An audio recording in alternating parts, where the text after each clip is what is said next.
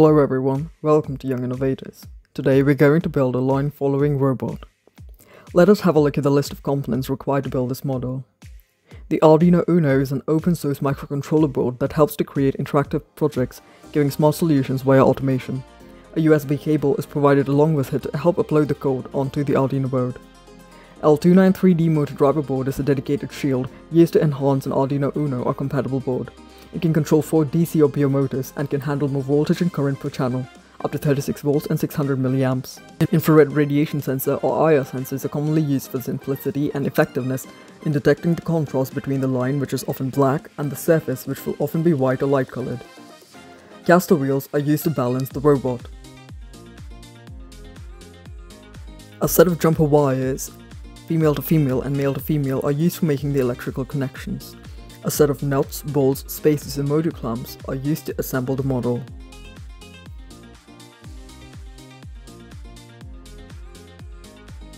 The 60 RPM single shaft PO motor is a battery operated lightweight DC geared motor that gives good torque and RPM at lower voltages. 2 wheels help the robot move. A 12 volt 1A AC to DC adapter is used to power up the bot. To begin, remove all the parts from the chassis set as shown in the video. The side of the bottom and top chassis with writing on it should face upward. Place the bottom chassis so that the broader head faces away from you, while the narrower tail is placed toward you. Attach the motor clamp to the base of the chassis using small screws and nuts. Tighten them. Make sure you attach both the motor clamps so that the holder section is facing outward. Then attach the motors to the motor clamps using long screws as shown. Make sure that the shaft faces outward and that the wires face towards the back end of the robot. Tighten the screws using bolts as shown.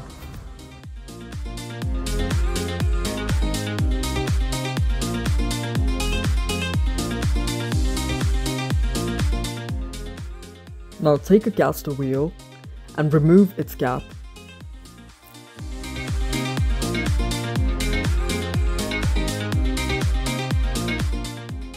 Place it under the robot and align it so that one of the holes of the wheel aligns with the hole in the base.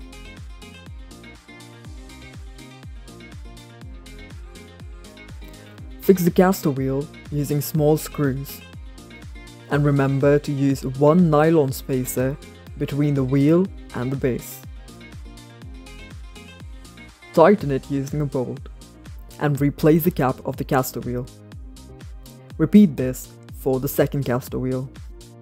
Now take the wheels and attach one wheel to the shaft of each motor.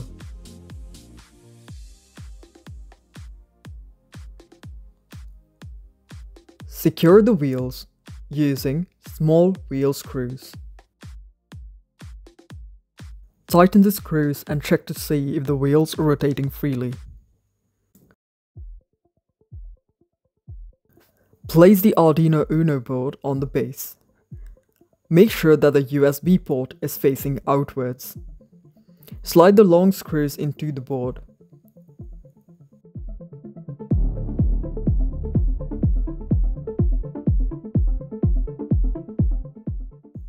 Add 2 nylon spacers to it as shown in the video.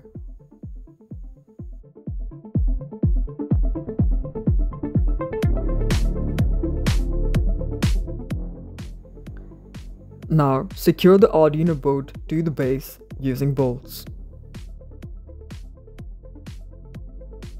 Next, take an L293D Arduino shield. Check the digital and analog pins on the shield. Place the shield on top of the board. Ensure that the corresponding pins align with the Arduino board, and then fix the shield on top of it.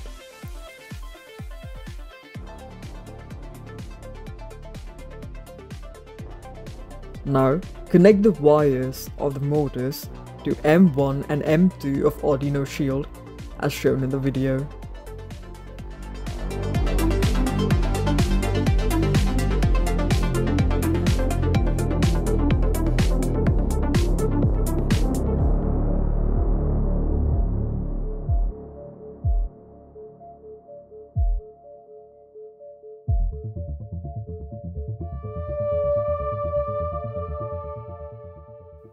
Next, we connect the IR sensors to their holder. Take an IR sensor and a screw. Place the screw inside the hole on the IR sensor. Add a nylon spacer to the screw behind the sensor, and then attach it to the holder.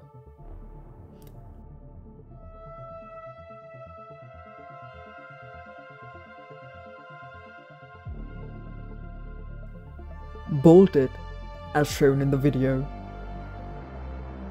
Repeat the process for the remaining sensors.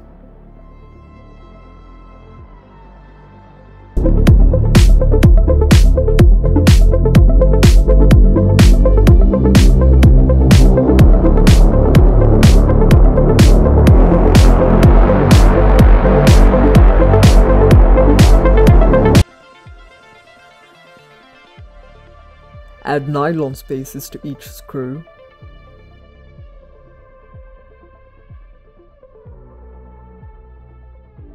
And insert it through the side holders.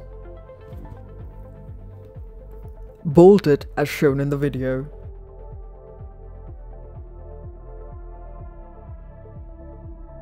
The next step is to make the connections. First, take the female-female set of jumper wires. Connect one from VCC of IR sensor to +5 pin of Arduino shield. And then another from the ground of IR sensor to the ground of the Arduino shield. Repeat these connections for all 3 sensors.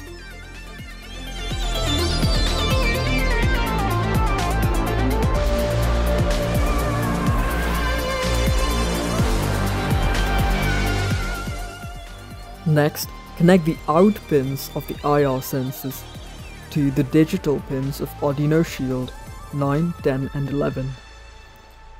The connections can also be made to analog pins. Once all the connections are done, we move on to coding. The code for the line following robot is written on Arduino IDE, a software that is compatible to the Arduino board. Before beginning to write the actual code, we need to install a library to help us with the working of the motors. The library can either be added via libraries on IDE, or it can be downloaded and installed. We will be looking at the second method.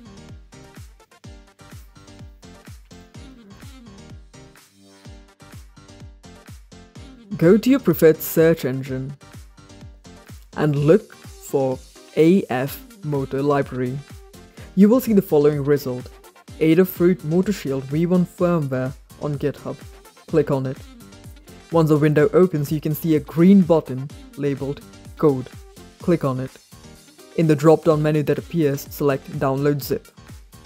The file should now be downloaded onto your system. Make a note of which folder that download was saved to. Normally, it would be the download folder.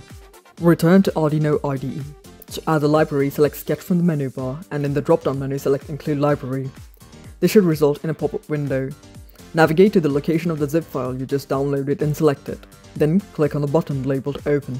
If you're installing the library for the first time, it will simply be installed, but if you already have it installed, you will receive a message like the one on the screen. Either way, your code will work fine. You can now start coding. Remember to add the line #include afmotor.h at the very beginning of your code. The syntax for writing it can be seen in this video. Once you have completed your code, you need to upload it to your Arduino board.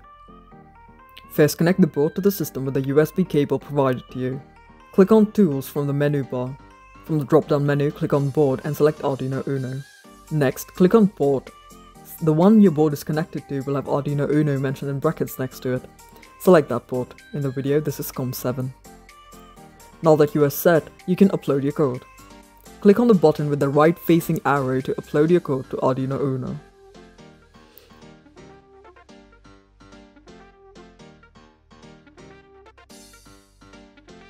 To give power to the board, it needs to be connected to a power source. For this, we use a 12V 1A AC to DC adapter. We connect the adapter to the power pins of the motor shield. To make the connection, first strip the insulation layers of the adapter as shown. Remove the black cover first, followed by the covers of the individual wires.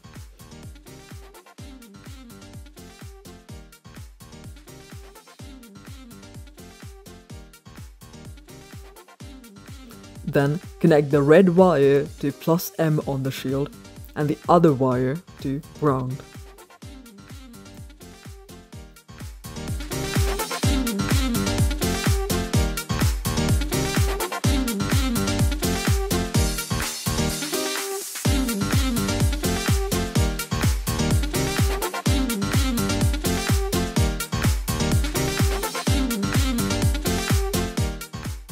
Let us now check if the robot follows the black line as instructed. We see that it is not following the black line. This is likely due to the sensors not detecting the line accurately. To correct this, we tune the IR sensors. For this particular sensor, when you place it over the black line, the onboard LED should turn off. And when you remove it from the black line, the LED should turn on. Once you have adjusted the sensitivity to enable detection, the model is ready for its first run. Now we will attach the top chassis to the robot. Attach the long, thin face holder to the front of the bottom chassis. Fix it there using glue.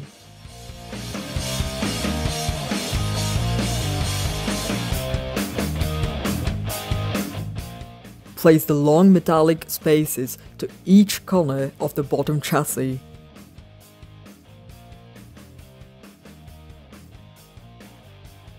Fix it there using a screw.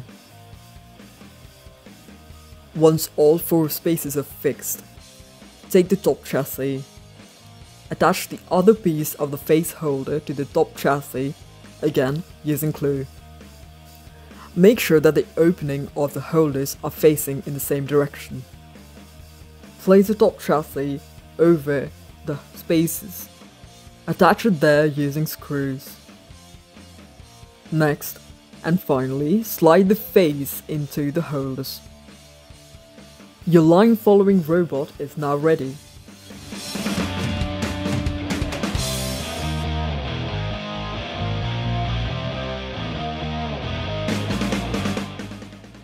Thank you for watching.